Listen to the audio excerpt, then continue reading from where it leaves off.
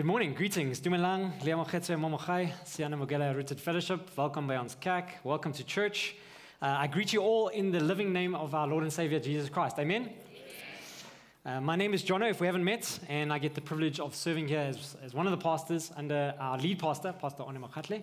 And what a joy it is to be able to be in God's Word today, to gather as God's people this morning.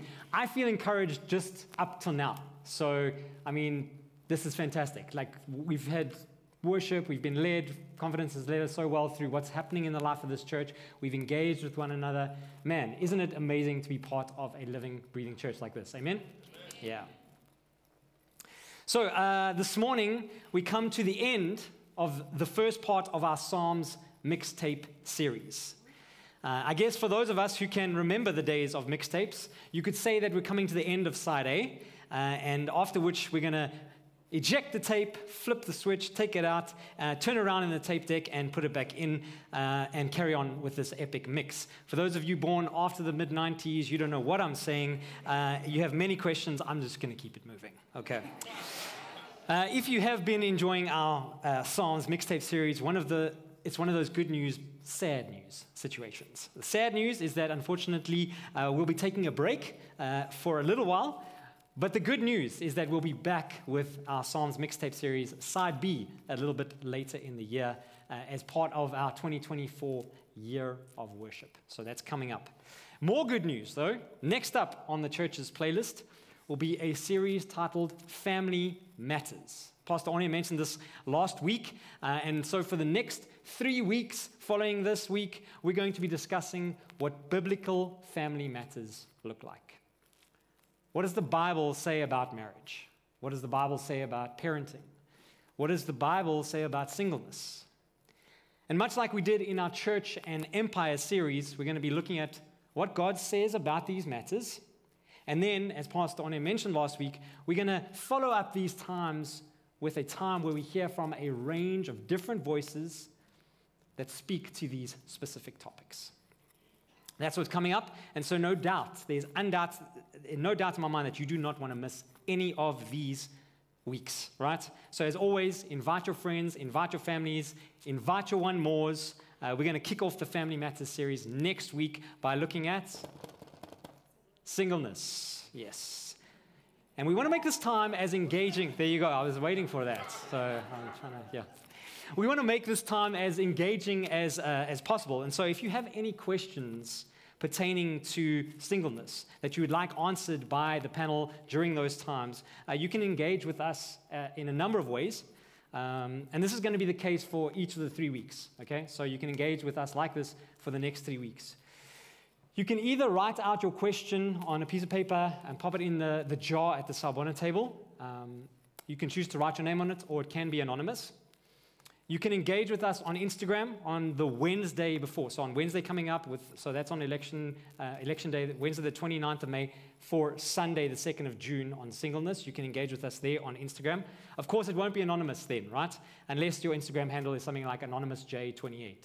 Then we're not going to know who you are. But if it's like, hey, John O'Tarup, well, then we're going to know who you are. Alternatively, you can send your questions through your family group leaders. Some of you have done that, and man, I'm saying, I've seen some of the questions. They're looking really, really good already. So we need those questions by today. If you're writing them out or if you're sending them to your family group leader, please by today. Otherwise, you can engage with us online on Wednesday on Instagram. Cool. Clear? Happy? Great. That's where we've been. That's where we are going. But before that, we still have one awesome, power, epic fire track that we need to savor and enjoy this morning. And it's a goodie. It's a classic. It's certainly one of the most well-known songs. Its first few verses have adorned many a cup, many a keyring, many a mug, and Christian regalia. And it's been a great source of encouragement to believers throughout the ages. Of course, if you've got your devotionals and been going through those with us, you would know that we are talking about Psalm, let's try it again, 27. You see how we're intentional? Well, we're saying 24 hours in a day, but you have 3 hours extra, gives you? Mathematicians, gives you 27. Okay. 27, Psalm 27. And yet again, the author of this psalm is King David, as most of the psalms from book 1, or the first 41 psalms, were written by King David. But before I push play on the last track of side A, track 8, Psalm 27, let me hit pause and remind us of two sayings from some well-known theologians who said the following about the Psalms. Gordon Wenham said that the Psalms require involvement from the reader, and that such involvement or recitation alters a person's relationship with God in a way that mere listening does not. We need to be involved. Tim Keller said that the Psalms were not written merely to be read, but they are to be prayed, recited, and sung, to be practiced, to be done. And so, much like we did with track 4, Psalm 16, this morning I'm going to once again invite you to stand with me as we recite together track 8, Psalm 27, from the beautiful Word of God. We're all going to read, please stand. We're all going to read from the screen in front of us from Psalm 27, and we're going to be reading together from the Christian Standard Bible, the CSB. We're going to read it aloud, slowly. I'll set the pace. Follow along with me. And as we do this, I invite you to truly pray these words. Oh, come, Holy Spirit, lead us, move within our hearts and minds as we say these words. Lord, indeed, your words together. Let's say it together. Psalm 27, my stronghold of David. Verse 1. The Lord is my light and my salvation. Whom should I fear? The Lord is the stronghold of my life. Whom should I dread? When evildoers come against me to devour my flesh, my foes and my enemies stumbled and fell. Though an army deploys against me, my heart will not be afraid. Though a war breaks out against me, I will still be confident. I have asked one thing from the Lord. It is what I desire, to dwell in the house of the Lord all the days of my life, gazing on the beauty of the Lord and seeking him in his temple. For he will conceal me in his shelter in the day of adversity. He will hide me under the cover of his tent. He will set me high on a rock. Then my head will be high above my enemies around me. I will offer sacrifices in his tent with shouts of joy. I will sing and make music to the Lord. Lord, hear my voice when I call. Be gracious to me and answer me. My heart says this about you: seek his face. Lord, I will seek your face. Do not hide your face from me. Do not turn your servant away in anger. You have been my helper. Do not leave me or abandon me, God of my salvation. Even if my father and mother abandon me, the Lord cares for me. Because of my adversaries, show me your way, Lord, and lead me on a level path. Do not give me over to the will of my foes, for false witnesses rise up against me, breathing violence.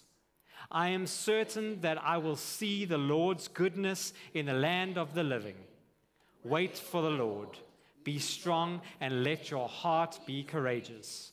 Wait for the Lord. Let's pray.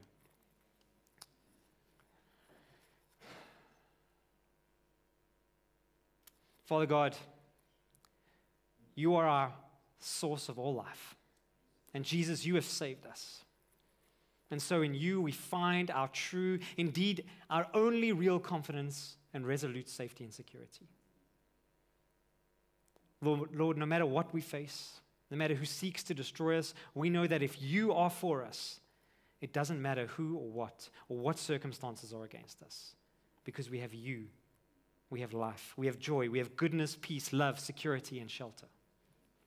In you, Lord, we have eternal assurance, assurance of your beautiful, wonderful, powerful presence, assurance of your comfort. And so, Lord, as we come here today, we long to see your face. We're waiting on you, Lord. We long to experience your life-giving beauty, to enjoy your presence, not merely as a means to an end, Lord, but to enjoy you for you, because we love you, Lord. We are your children. You are our devoted Heavenly Father who loves us unconditionally. And so, Holy Spirit, come and lead us now in this time to enjoy hearing from your word, to appreciate the beauty of your word and your truths, Lord God. Lord Jesus, would all of our deeds, our thoughts, our actions now in this time bring you such great joy and delight as we delight in you. Remind us, Lord God, that in you we have everything we need. Would you bring comfort to those of us in deep need of your comfort now, Lord God? And Lord, would you move those of us who have become cold and distant to you and what you have called us to? We ask this in Jesus' beautiful name. We wait on you, Holy Spirit. Come and move. Make us strong for what you have called us to. May we take heart. In Jesus' name we pray. And all of God's people said, amen. Amen. I invite you to have a seat.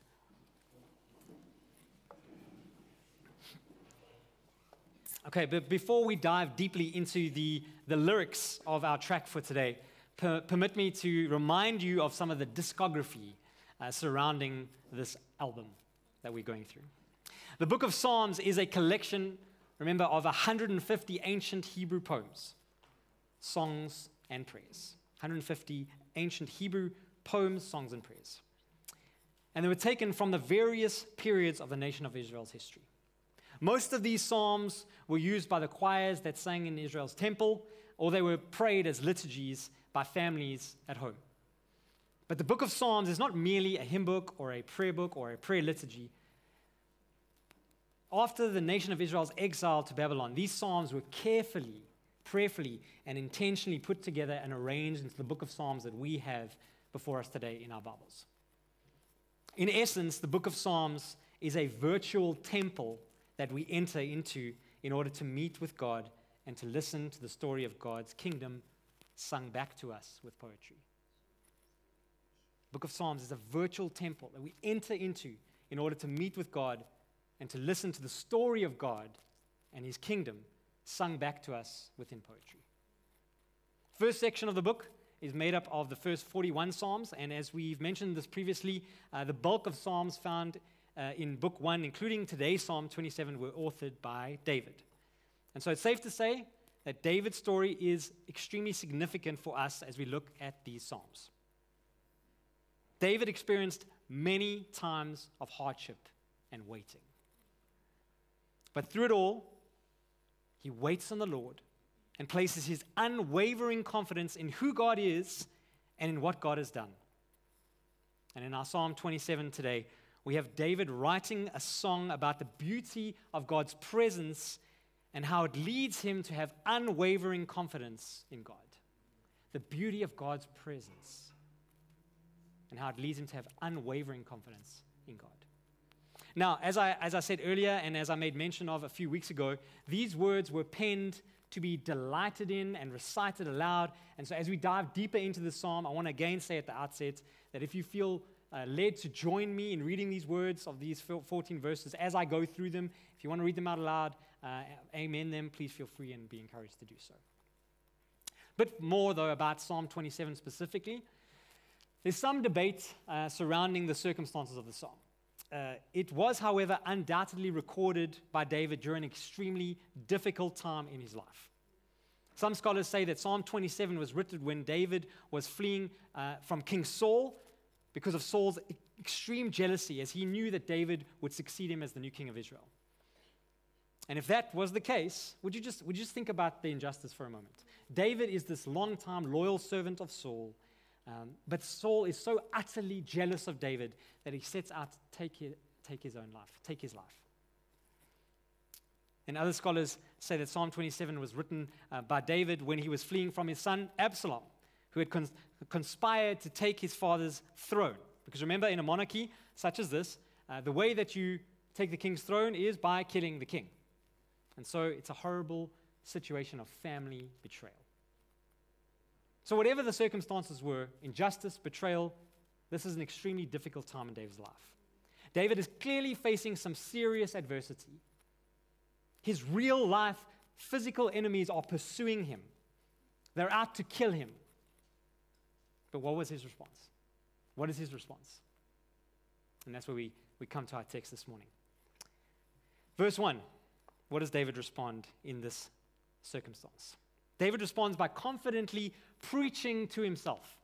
He preaches to himself. He says this. He says, "The Lord is my light and my salvation. Whom should I fear? The Lord is the stronghold of my life. Whom should I dread?"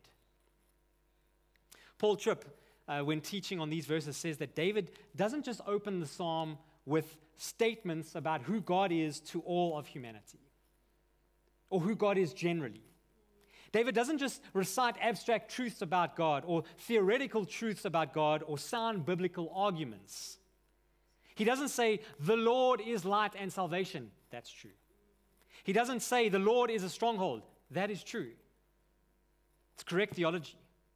David doesn't just attempt to define God, but he redefines who David is as a child of God.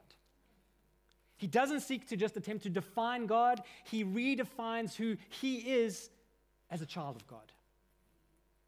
The Lord is my light. The Lord is my salvation. Whom should I fear? The Lord is the stronghold of my life. Whom should I dread? Christians have said for years that Christianity is not a religion, it's a relationship.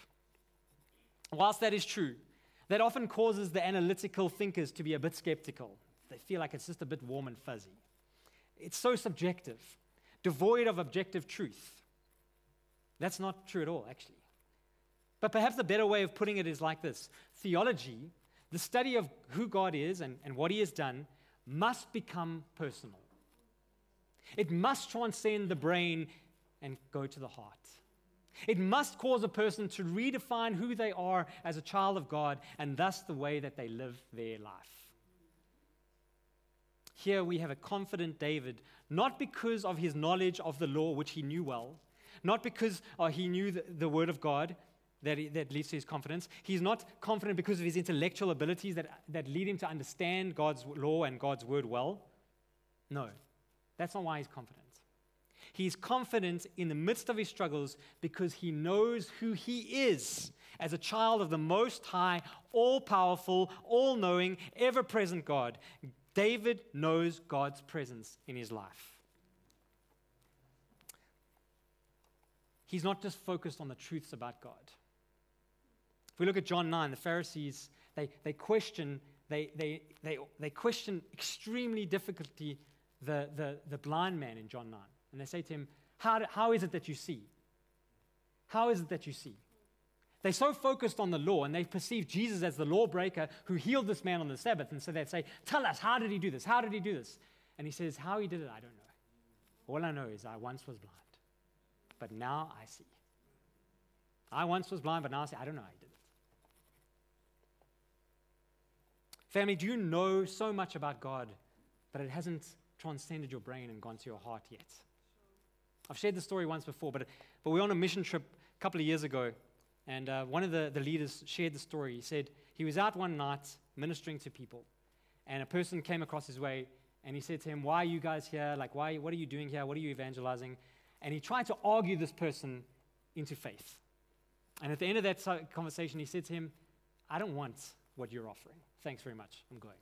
Because of the way that you're engaging with me. I don't want these truths that you're just giving to me." He was so affected by this leader of ours. He was so affected by this, but that night he went and he just said, "Lord, please forgive me. I'm so sorry. Just please forgive me for that way in which I've legalistically tried to argue this person into believing in you." Next night he went back and he said, as a God's grace to him, this man came by. And he said to him, "I'm not here to argue with you. I'm not even here to actually share facts with you. I want to tell you something. I'm sorry." And he said to him, "Something's different about you. I can see love in your eyes. Let's have a conversation about your God." Do we know so much about God, or do we know who we are in light of who God is? Family, theology is great. It's important. But it must be theology that redefines us as children of God. Amen? David's childlike knowledge of God's protecting presence gives him confidence and banishes his fear. And it is the living out of this redefining theology that leads David to be able to say, When evildoers, verse 2, when evildoers come against me to devour my flesh, my foes and my enemies stumbled and fell. Though an army deploys against me, my heart will not be afraid, verse 3. Though a war breaks out against me, I will still be confident. Now we've seen this a few times in our Psalm series. In these arduous moments in David's life, he once again doesn't begin by complaining. If I was being pursued by people who were seeking to murder me, I'm not sure I'd have the same response. But we see that David yet again begins by reminding himself of the truth of the Word of God. In God, David has salvation. He has eternal life secured. He has a relationship with his heavenly Father, Creator God, the giver and sustainer of all life, sovereign and good, Holy One, in control of everything. And so, whom shall he fear? Family, it's never more important to remind yourself, dare I say, it's never more important to preach to yourself the truth of God's Word than in moments in life when life as you know it seems to be falling apart or just doesn't make sense. Pastor Arne said this last week when we went through Psalm 42. We can't be leaning into God and leaning into community when things are just going great. And I'm guilty of that. Man, when things are going well, my devotional life, next level. But when things are going really, really tough, am I preaching God's truths and of who He is and who I am in light of who He is in those difficult times? I was deeply encouraged this week as I went to family group. We have a motto. I've just kind of joined this family group, my family and ourselves. We've joined this family group, and I've picked up on a family group saying of ours. It says, it's not a competition, but if it was a family group competition, we'd be winning.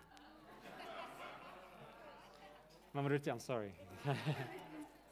I think, please let that be the motto of every family group, right? After gospel-centered, disciple-making, transcultural, of course. Every family group should believe that they have the best family group. But I was so encouraged because the folks who were hosting us this week, it had been a difficult week. Their daughter was sick. Man, it would have been so easy to be like, let's not meet this week.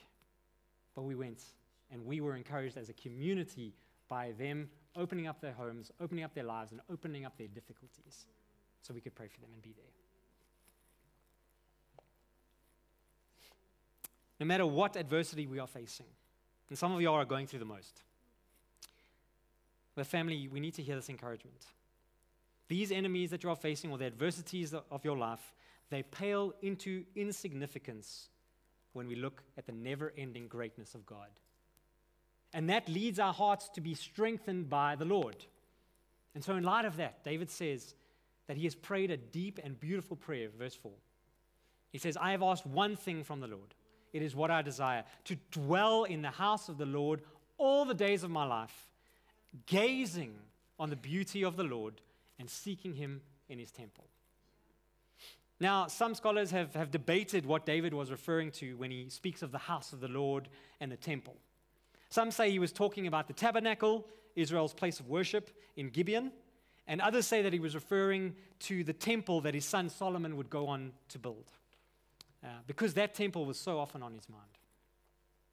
I agree with others, though, who believe that actually when David writes this, he is more concerned with the presence of the Lord, because in the Old Testament, the people of God would encounter the presence of God in the tabernacle and then the temple. Family, David's confidence in the Lord comes from the fact that he found true fulfillment in the brilliant, excellent, beautiful, attractive, and alluring presence of the Lord. Notice how he uses the word gaze. To gaze is not catching a one-time cursory glimpse. Instead, it is a steady and sustained focus. It's not entering into a prayer or a conversation with God with a quick petitionary prayer, making a quick request before God. Lord, please help me ace this test in Jesus' name, amen. Now, that's not a bad thing, okay? It's not a bad thing. We can do that. But that's not what David is talking about here. That doesn't lead, those prayers don't lead to an unwavering confidence in God. David here is speaking of a yearning or a longing to praise, admire, and enjoy God. Not for what he can do, but for who he is. To enjoy God not just for the fact that he saved him, but for the fact of who God is. To enjoy something or to appreciate something just for what it is. It takes true beauty to do that. True beauty. Only truly beautiful things captivate us and cause us to enjoy them for what they are, not as an end of themselves. Look at the arts. Look at nature. Think of the things that bring you joy. The art or the music lover may have started studying film or music or carpentry in order to learn how to perform or to create, but at some point, they begin to enjoy their craft just for the satisfaction it brings. They play to play. Some of you shared in your answers to question of the day about some of the things that you need to do. And some of those things, I'm sure, would have brought you a result, something at the end of those things. But I have no doubt that some of those things were things that you just enjoyed doing for them, for the sake of doing them. Confidence, I wonder if, is it the shopping and getting stuff, or is it actually just the act of shopping in and of itself? It's both. Okay, that's fine. That's okay. Think of getting away in creation. When we are strung out and stressed and in need of a break, where do we seek to get away to? We long for beautiful places. We long to look at oceans and rivers, at mountains and valleys, and to be in beautiful landscapes, because true beauty and excellence is attractive, and it brings restful contentment. We don't gaze at nature for any other reason other than to enjoy it. When I feel down and stressed, I like to put on nature documentaries. And it reminds me of how small I am and how beautiful God's creation is. And it captivates me. And it's as if I spend time in God's presence, just recognizing and acknowledging his beautiful creation. And David finds God truly beautiful. He doesn't see God as his performative, personal vending machine. Put a prayer in, get an answer out. David's desire is to sense God's beauty in and all around him within his heart, to take such pleasure in God that it leads David to rest content. Family, to perceive God as he really is pleasurable and beautiful. And hear me, if we haven't found God to be beautiful, excellent, and alluring, then we don't truly know God. Our God is infinite, immense, and good. He is just, merciful, gracious, and kind. He is all-powerful, ever-present, and all-knowing. He is holy, completely and utterly set apart. He is perfect. He always existed. He is transcendent and eternal. He never changes. He is wise, sovereign, truthful, faithful, loving. And that's just to name but a few. Our God is the good and perfect Father. He is the beginning and the end. He is the true anointed one. He is the Word. He is our rock and our salvation. He is our righteousness and He is peace. He is our shepherd and our healer. He sanctifies and provides for us. He is mighty. He is creator. He is the Most High and He is alive. And that's just to name but a few. It seems so simple, but the basic truth is this. There is only one thing we need in this life: to know and experience the beauty and love of our triune God, Father, Son, Holy Spirit. That is what brought David ultimate contentment as his enemies are pursuing him. And it's what brings Christians ultimate contentment as well. Brother and sister, do you find the things of God so beautiful that the things of this world pale into insignificance? Do you find such joy and pleasure in the things of God? Do you delight in His Word, in the gathering of His people, in praying and communing? Do you absolutely just love dwelling and abiding with Him as you sing His praises here and draw your attention to who He is, His attributes, to His names, to everything He's done for you? What a beautiful name it is, the name of Jesus. Do you delight in gathering with His people and singing His praises? Because you see, family, we're all worshiping something. Spend time with anyone. Pastor Arne has said this many times. Spend time with anyone. Get them talking. It doesn't take very long to reveal what we find beautiful and take pleasure in and delight in. Family, do you get excited by gathering and worshiping and meditating on God's thoughts?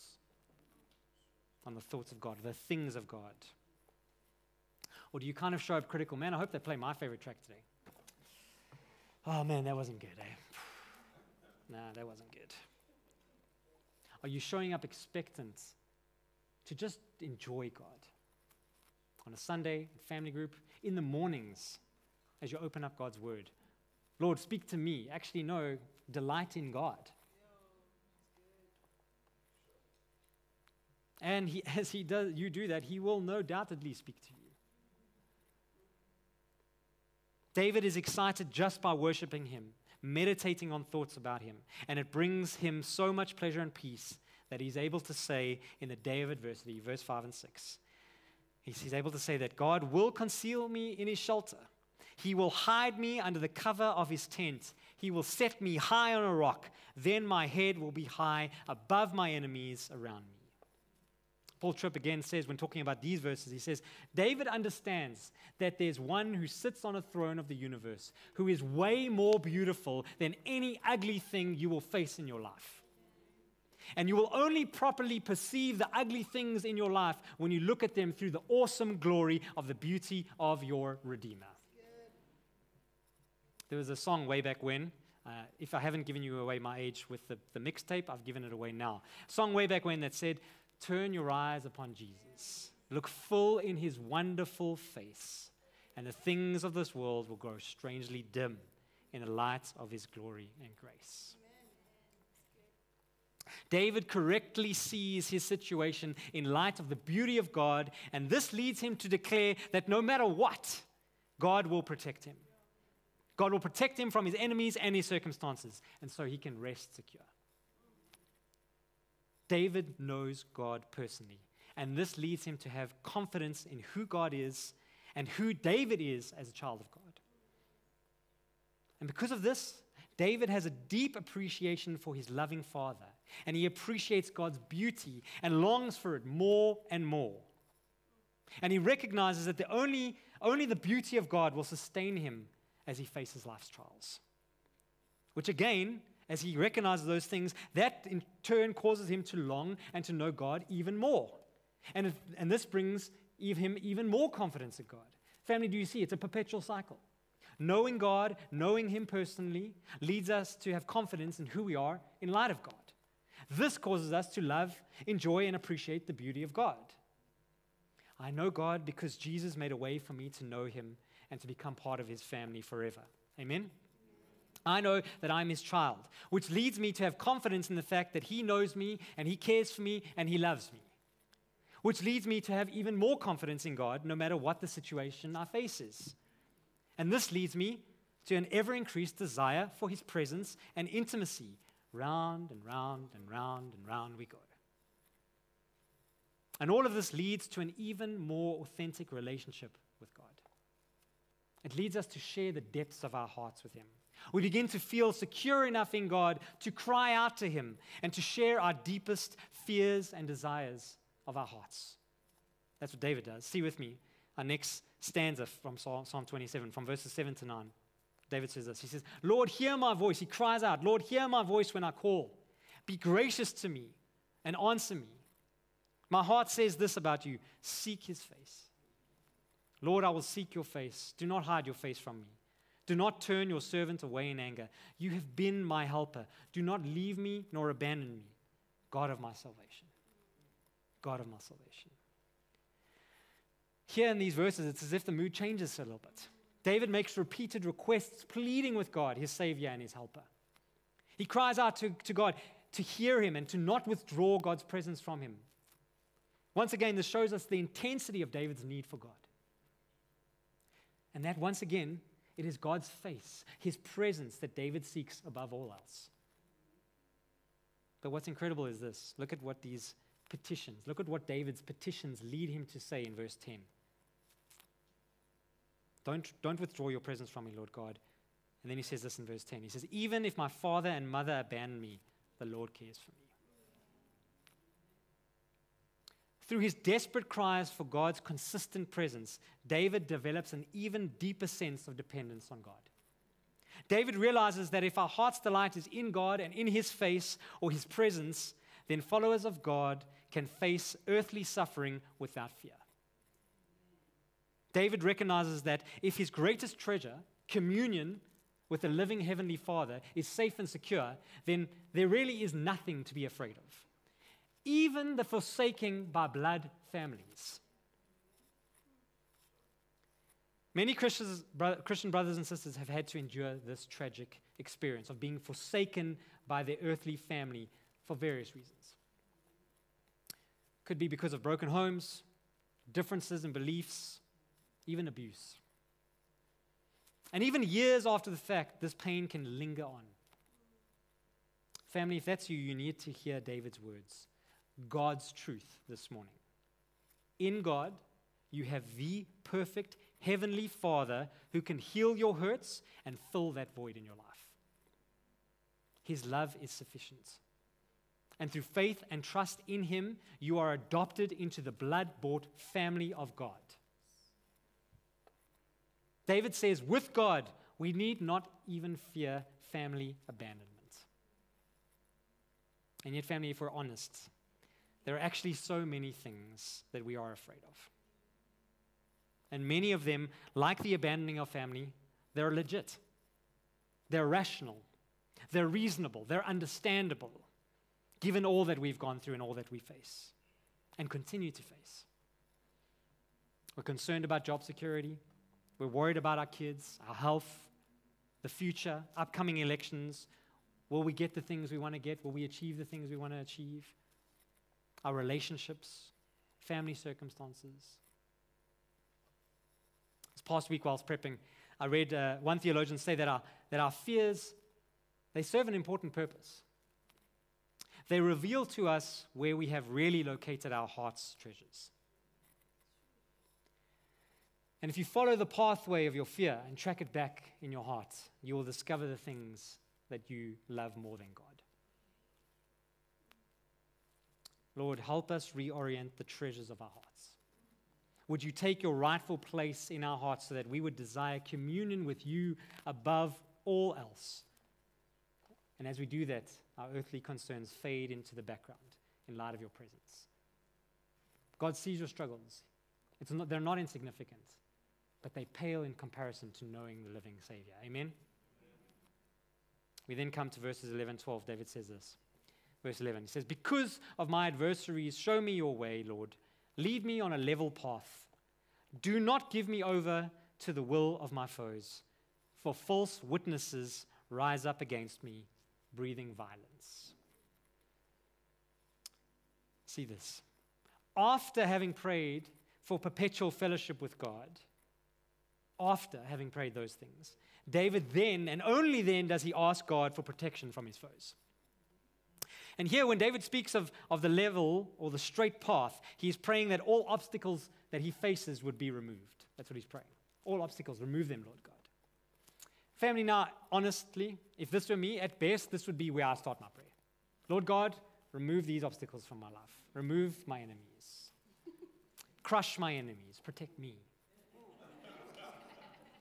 And in all likelihood, I'd want to say that I'd go to them because you are good and because you are sovereign, but I'd probably stop there. I wouldn't consider praying for a deeper sense of God's presence in my life, for a greater thirst for His communion. And that's probably why I miss out on the confidence that David has in God. Because of the value that David has placed on his intimacy with God, David has unreservedly boldness in the face of persecution. He is bold in the face of persecution. We see this unwavering confidence once again as we come to our final two verses, 13 and 14. David says that. He says this. David says that he is certain. He is certain that I will see the Lord's goodness in the land of the living.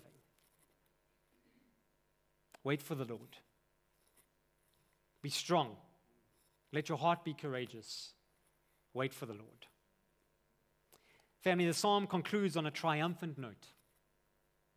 In spite of being pursued to be killed, David is resolute in his belief that God will come to the rescue of his people. He is assured in his belief that he will experience the goodness of God through fellowship, relationship, guidance, and yes, even protection from death. But it's first through the goodness of God, the fellowship with God, the relationship with God, guidance, and then the protection. Verse 14's words are of encouragement. They're reminiscent of some other words. I don't know if you recognize that. They're reminiscent of Moses' words to Joshua in Deuteronomy 31, verse 7. Also of God's words to Joshua throughout chapter 1 of Joshua. Be strong and courageous. Be strong and courageous. What's significant about this is that if we look at the history of the nation of Israel, as these words were often spoken to them, their redemption did not conclude with the ultimate physical conquest over all of their earthly enemies. But God's people, their saving grace or his redemption was rather extended to those who put their faith and trust in Jesus and who wait on him to return and make all things new. Wait on the Lord. Be strong and courageous. Wait on the Lord. You see, family, Jesus has already come and conquered all of sin and death. And thus, Christians have salvation and eternal victory secured in Christ Jesus because of the finished work on the cross, where he died for the sins of many. And because our salvation and victory are found in God, we don't have to be afraid of anything. We don't have to be afraid of anything. As we go into this week, we don't have to be afraid of anything. We can replace fear with faith. And so today, we live in light of that victory. Christian brothers and sisters, we live in light of that victory. We as Christians are a victorious people because of Jesus, the beautiful name of Jesus. We are, of course, we're still in this world, and we will face struggles and difficulties, sadness and heartbreak, but we are victorious. Amen? And so as we live out our lives as salt and light in this world, we can wait on the Lord, just as David did, taking comfort, confidence, and courage in the truth of who God is and who we are as his beloved sons and daughters. I'm going to call the band up as we begin to wrap things up. I've given us encouragement as Christians, but perhaps you're sitting here and maybe you're not a Christian, or perhaps you thought you were, but you realize that you've actually never personally transcended the truths about God and let them infiltrate your heart into a relationship with the living Lord and Savior Jesus Christ. You need to hear that Jesus has come to rescue his people and that God wants to enjoy fellowship and communion with you. If that's you here today, I'm pleading with you, imploring you, as David pleads with God for his presence, as we saw in Psalm 27 today, come and put your faith and trust in Jesus and in what he did for you.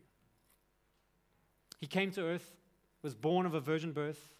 He lived the perfect life, died the perfect death, conquered sin and death in rising from the grave. He ascended into heaven and is coming back one day soon to make all things new. Be strong and courageous as we wait on the Lord. We'd love to come alongside you. If that is you, we'd love to come alongside you, journey with you as you grow in your faith and trust in the Savior Jesus Christ. But to those of us, if we have put our faith and trust in Jesus, what's our specific response to Psalm 27?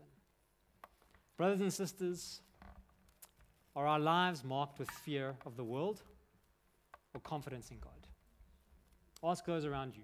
Are your lives marked with fear of the things of this world or confidence in God? When things get a little shaky, how do you respond? When things get drastically hard, how do you respond?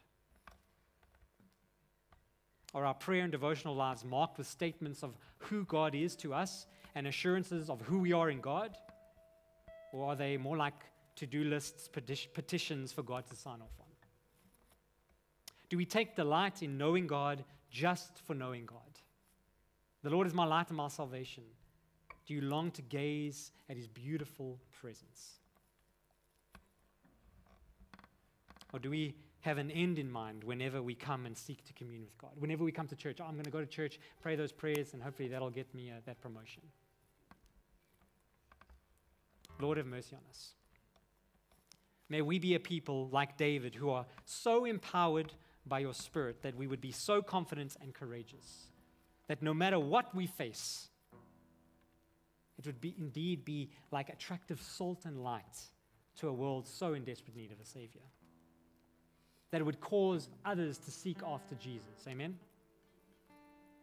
If you're here today and you're praying that your heart and soul would thirst for God, just as David's did, I want to encourage you to pray to God and ask that He would grow a deep hunger and thirst in you for more and more of Him.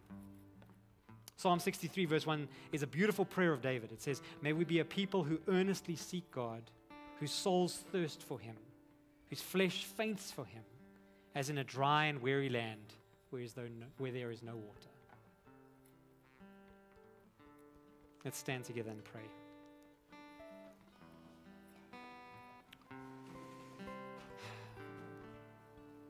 Lord, as we've come to your word today, we've seen that no matter what this world seeks to tell us, there is actually only one thing that we need in this life. And we're pleading with you for it right now, Lord God. It's you. Your presence, Lord God. It's you. It's all about you, Jesus. Your presence, your life, you, O Lord. Holy Spirit, we ask that we don't merely just believe in you with our brains, but that in prayer and experience, Lord God, and in spirit and in truth, we would see and sense your beauty and perfection. Lord, would we love you and for you alone? Not as any means to an end. Lord God, even this morning, would you show us your beauty in our lives, Lord God? Show us your beauty in your church, Lord God. Show us your beauty in this community, in our nation, Lord God, here on this earth. Show us your glory, Lord God. May we delight in it. Capture our hearts, O Lord. Capture our imaginations, our all, our everything. Would you do this, Lord God, so that we would find ultimate joy and pleasure in knowing and serving you. I pray, Lord God, for all of us, Lord God, as we respond to this message. May we know you, Lord God. May we know your truths, but may those truths transcend our brains, Lord God, and move to our hearts, that we would know who we are as children of God. Children who long to sit at the feet of their Father and enjoy His beautiful presence, Lord God. And as we do that, Lord God, would you stir up in us confidence to face whatever we are facing. Would you give us a hunger and a thirst to spend even more time with you, to focus more on you, Lord God, to draw our hearts, our minds, our everything to you, Lord God. I pray, Lord God, for those who need to come up here and just spend time at your feet and enjoy your beautiful presence. Holy Spirit, come and move, come and lead. I pray for those, Lord God, who are searching for you. Would many come to know you, come to know you more. Thank you, Lord God, that in you we have salvation secured. And so may we enjoy your presence, as we will be, Lord God, forever and ever. In Jesus' name.